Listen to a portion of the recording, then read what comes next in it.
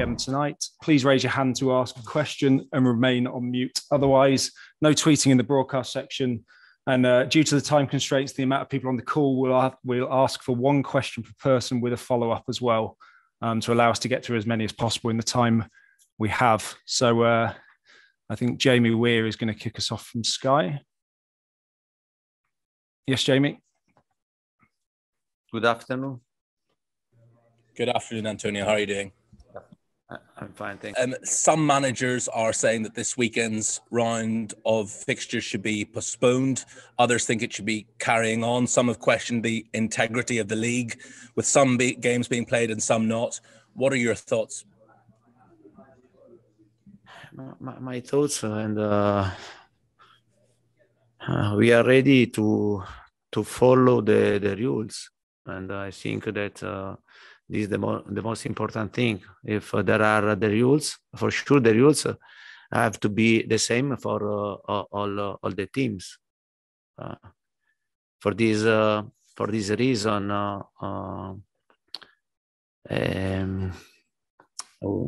we are ready to follow the rules, and we are ready to play, and we are ready to do what the other tell us to do, and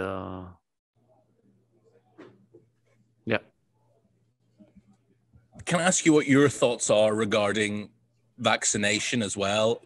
The EFL yesterday said 25% of their players have no intention of being vaccinated. In Spain, 97% of players are vaccinated. What are your thoughts on it, and what's the situation at Tottenham? But honestly, this is a personal matter, and the vaccination. And I have been vaccinated, and my family, my daughter, my wife, they did the same. And but for sure, this a matter, a personal matter, and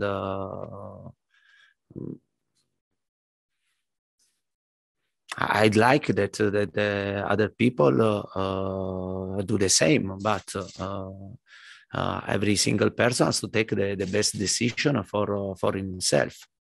I have been vaccinated, and also my family, and we did the vaccination, and I think that in this moment is very important to have this type of solution against this problem. Grazie, Antonio. Grazie. Thanks, Jamie. James Savindra, please. Hi, Antonio. Half of the Premier League matches this weekend have been called off. Do you want your match to take place on Sunday? Can you repeat the question? Sorry. Yeah, so half of the matches that are supposed to take place this weekend in the Premier League have already been postponed. Your game against Liverpool is set to take place. Do you want the match to go ahead? But as I said to you before, and we are ready to follow what the Premier League decides. And in the past, I have seen that, for example, and in the situation and then against Rennes, and I have seen that it was a big problem for us, and because we had many players with COVID, and no one wants to take a decision about this. And I don't remember that last week we had an outbreak with 9 players with COVID, with seven person of the staff with COVID, with the under 23 many players with COVID. But and then we are expecting the decision about our game against Rennes. But this is an example, and I repeat, if there are rules, and we have to follow the rules and to respect this, and we are ready to do this. And for sure, the situation is not simple. It's not easy situation for all the teams. But every game, we are prepared to play every game.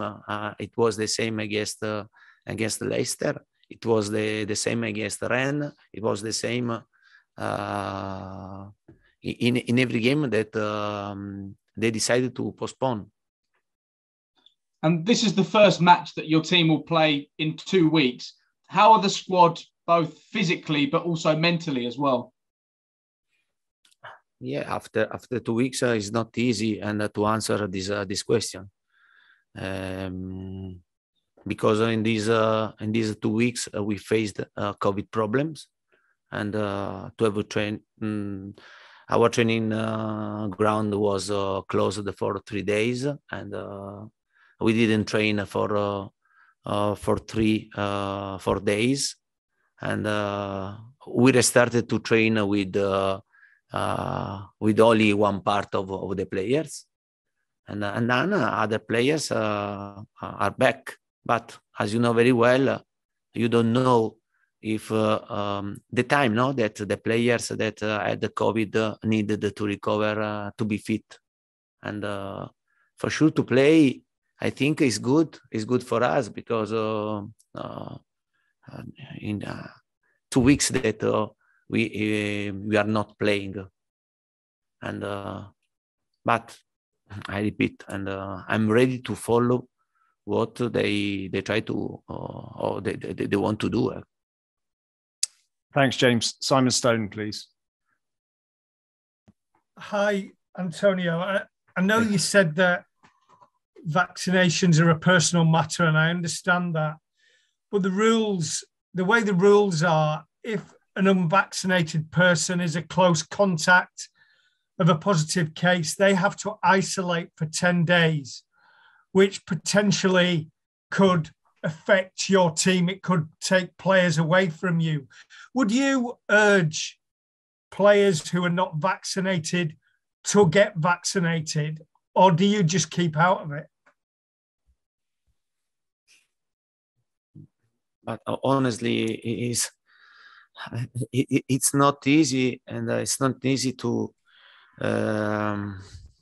answer this question. And I think every single person, every single player, or a single person of staff of the people that work in Tottenham or in other clubs has to take the decision for himself. And I think I took my decision. My family took their own decision, but I can't force anyone to take a personal decision, because I think this is not right. And for sure, it's a moment that we are facing another pandemic, and we have to pay great attention. But I repeat, it's very difficult to go into a situation or in the head of other person. Thank you. Thank you very Thanks, Simon. Pete Colley from PLP, please. Thanks. Hi, Antonio. Hey. We all know when footballers don't play, they become unhappy. So how have you kept high spirits? How have you kept the morale over the last 2 weeks? The morale was very, very down. Also because we prepared and we had the training session to play games, and we prepared all these games, and in 2 weeks for 3 times, we didn't play, and for sure the morale is down now when happen this type of situation. But at the same time, and for example, yesterday we were ready to play against Leicester, and we were there, and then before the lunch, they said us that the game was postponed. And then lunch, another travel when we arrived, another training session. And it's not easy. It's not easy also to to explain the players, to explain the players and to find the right energy when you are prepared to play a game and then the game was postponed, and to come back to have another training session, and today to prepare another game against Liverpool, and you don't know if you are able to play, and surely is not simple, and it's not simple, and if the morale is a bit down, I think that I can justify my players, the whole environment, but at the same time I think that we are ready to play on Sunday, an important game against a really good team and an amazing team, and with the difficulty that we are facing, we are ready to play this game. On your opposition, just finally for me, how good is Mo Salah right now in world football? I think he's one of the best players in the world, and because he's during the game we have seen that how he scored, how he make assist, and he's very a decisive player, and during the game every time he has the ball is a danger, and yeah, he improved a lot. I remember him when he played in Italy, and now he improved in an incredible way. Now I think he's one of the best players in the world, and above all, in every game is very decisive. Thanks, Pete. Yeah. Alistair Gold, please. Hi there, Antonio. Just want to ask you, of the players that have returned from isolation, the ones who've had COVID, have you seen them struggle in training sessions, or have some of them not even been able to do training sessions? Yeah, but when the players are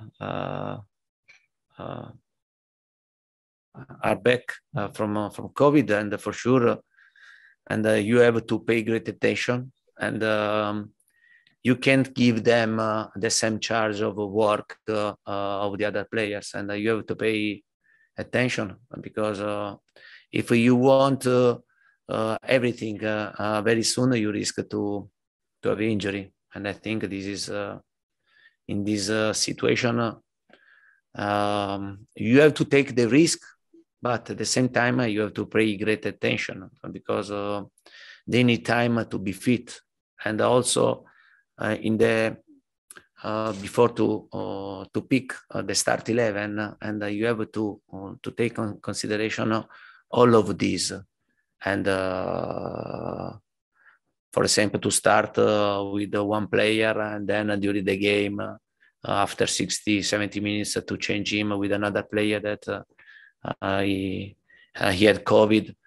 In this situation, I think it's important to have patience, and to take the right risk. And you know very well that every one of us would like to pick the best, the best players, the best start 11. But at the same time, you have to understand that they need a bit of time to have a good form, to be fit, and don't risk an injury. Otherwise, it will be a disaster. And can I just ask you very quickly how Sergio Reguilon's doing with his injury? But Sergio until today and he trained apart. But now he's ready. He's ready tomorrow to have the training session with us, and now the player is comfortable to back to have training with us, and I